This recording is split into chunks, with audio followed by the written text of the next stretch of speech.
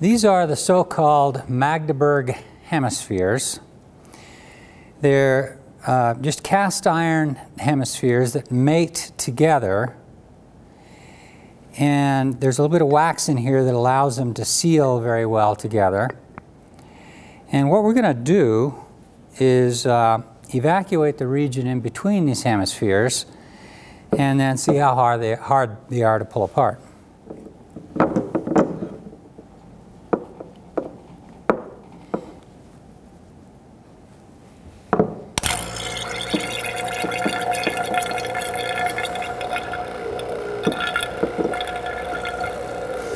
Give it about 20 seconds, so just imagine the air being sucked out of there.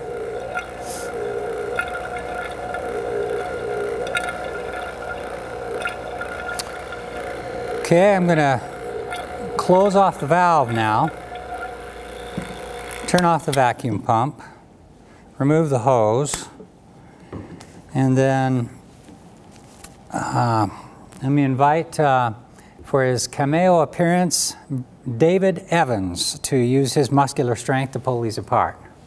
Exactly. Well, you want to try it yourself? Sure. Well, you want to demonstrate. Okay. Okay, you want to lean back a little bit more? Maybe we can do it. Okay, no go. All right, but if you're really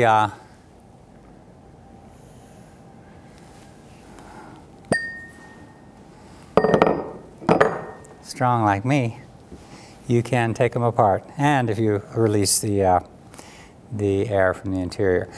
So, how does it work? We have hemispheres that are about, thank you, David.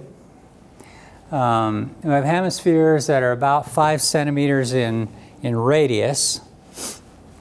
And the cross-sectional area of this disc where they mate together, so I'm talking about not the area of the outside of the sphere, but the area of this flat disc where they mate together, is just pi r squared. And the pressure, when you evacuate these hemispheres, the pressure will be low here, and outside we'll have atmospheric pressure pushing in from all directions, which holds the hemispheres together. But some of that force is not directed in the direction we were trying to pull. We're trying to pull them apart this way. And so the area that's pertinent here in order to find the actual force required to pull them apart is this cross-sectional area, which is perpendicular to the direction that we were pulling. So the force needed to apply, assuming that the pressure was 0 inside, which it wasn't quite, but it'll be close to 0, will be the pressure outside. We're going to have to overcome that pressure of the outside pushing in times this cross-sectional area. Outside is 1.01 times 10 to the 5th pascals, newtons per square meter. If you convert that into pounds per square inch, it's about 14.7 pounds per square inch for atmospheric pressure. There's the pi for the area.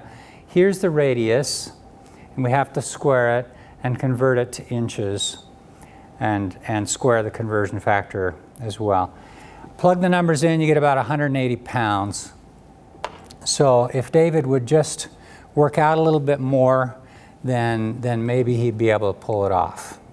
I think basically, I don't know which lift that's not a fly, I don't think. That's something else, David. You have to work on that.